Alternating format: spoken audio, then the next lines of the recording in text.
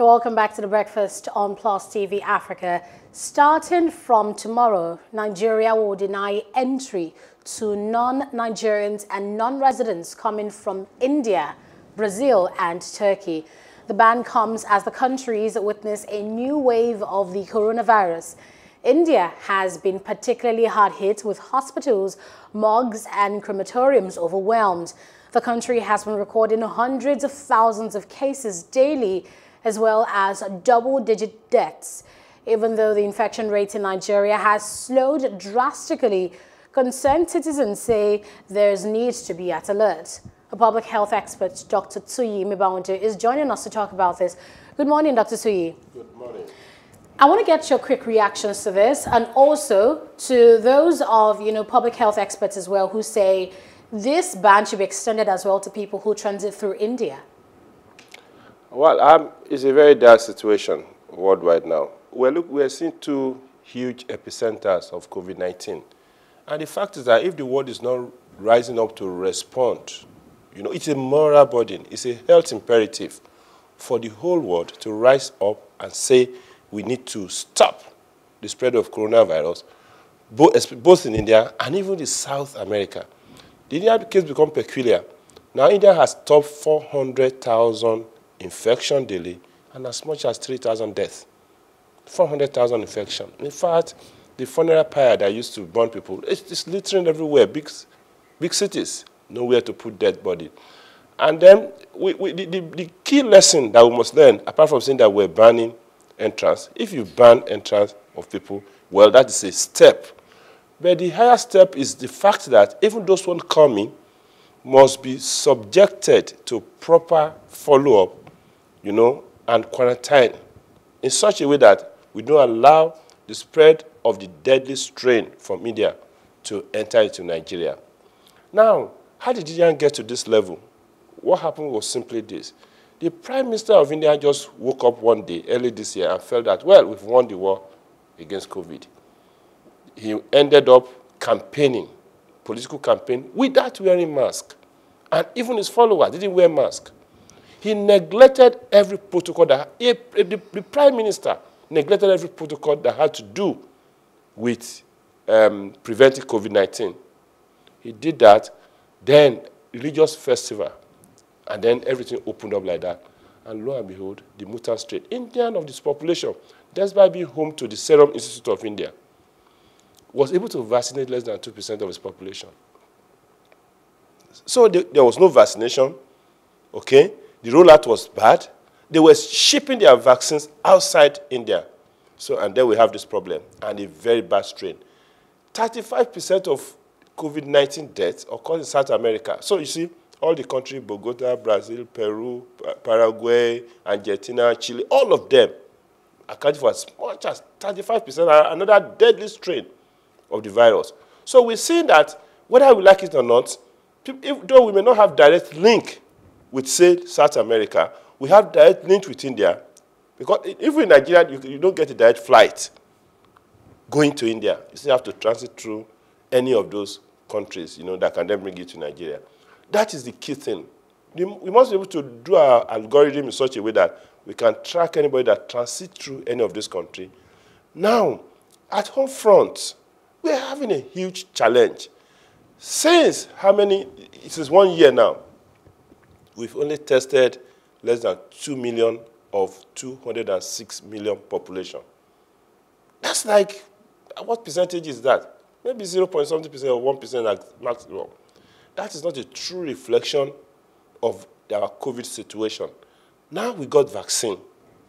We got 3.92 million doses of vaccine in Nigeria. We've only been able to administer 1.1, let's say 1.2 million doses of that vaccine, less than half of that vaccine in more than 2 months. That is not function. We're not deployed. Number one, the vaccine is not available. Secondly, when our rollout plan is bad. Thirdly, we have lowered all the things that we need to do to prevent recurrence of COVID.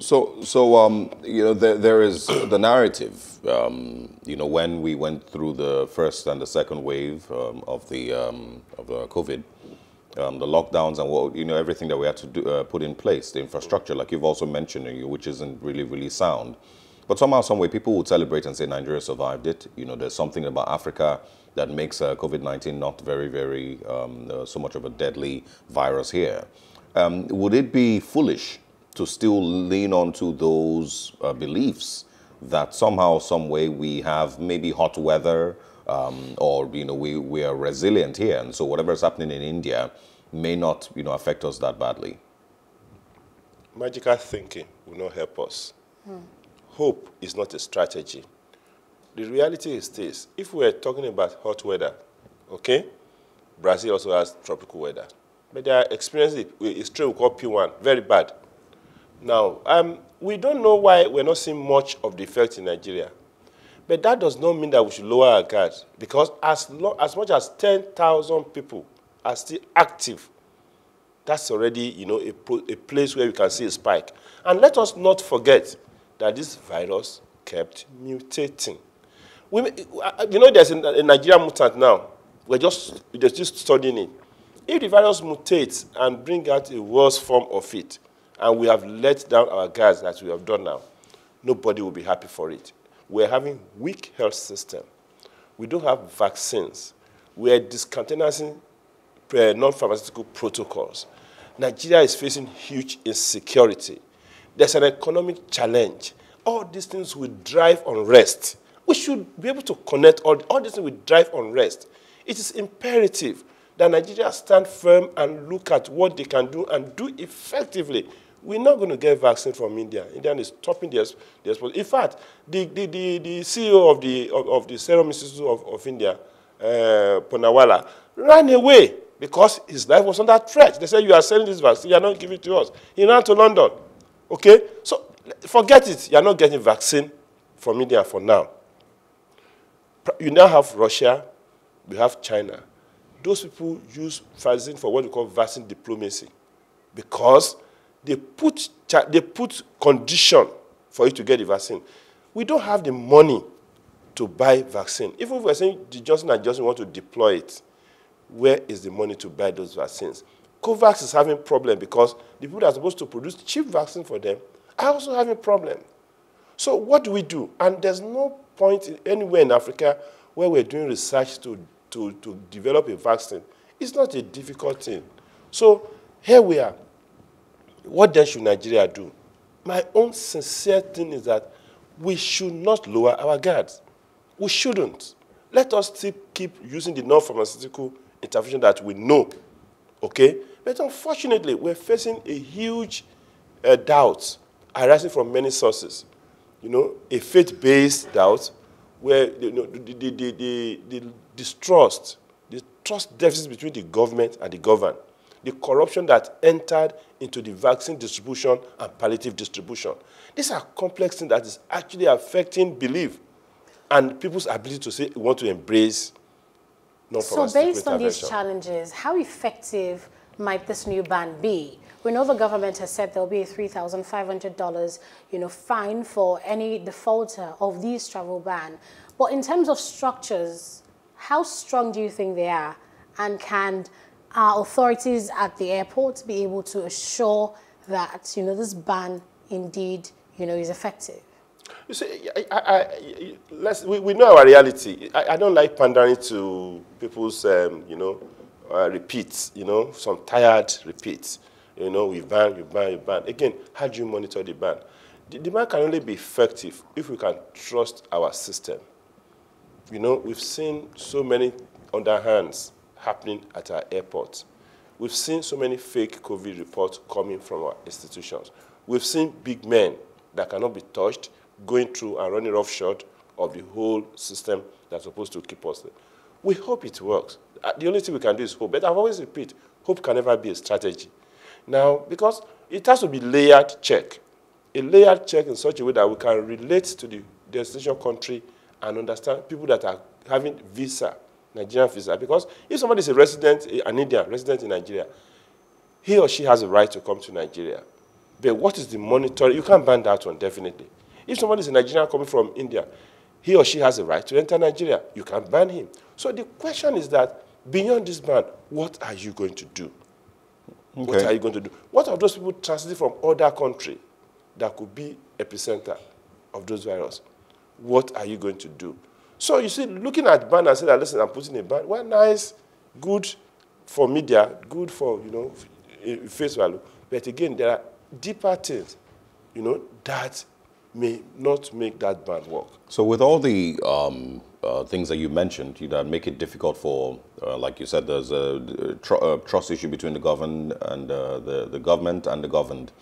In what ways can we ensure that we at least, stick with the non-pharmaceutical routes to keeping ourselves safe? It's going to be difficult to tell Nigerians now to stay at home.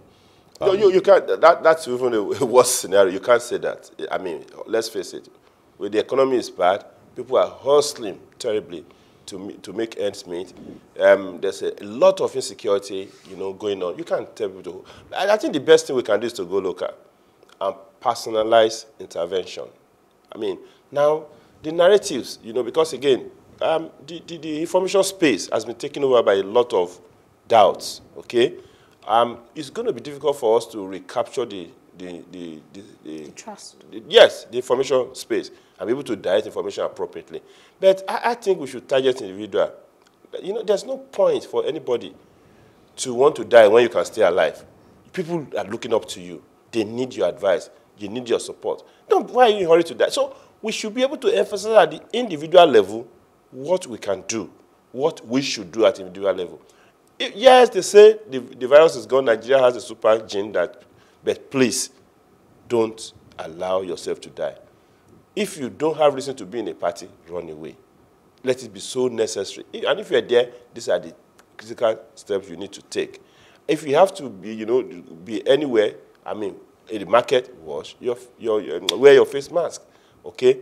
So that at least you are taking steps to protect yourself.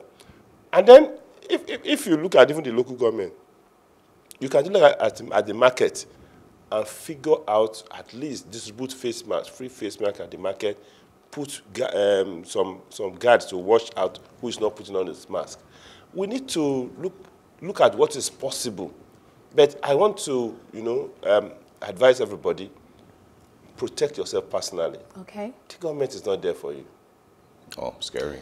All right, thank you very much, Dr. Tuyi Mebawondu, for your time on The Breakfast this morning. That's the much you can take regarding the COVID-19 and the ban on travel from India, Turkey, and Brazil. Do stay with us. A conversation on religion and state is up next.